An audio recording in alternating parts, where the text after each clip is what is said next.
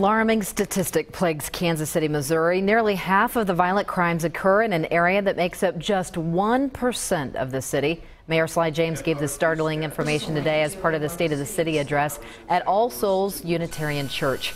He says it is the reason why enforcement is the top priority on his list. He's working with the police department, the prosecutor, and federal officials to target specific people who he says are constantly engaged in crime in the city. He says most of the violence occurs by the same people in just 13 square miles of this city.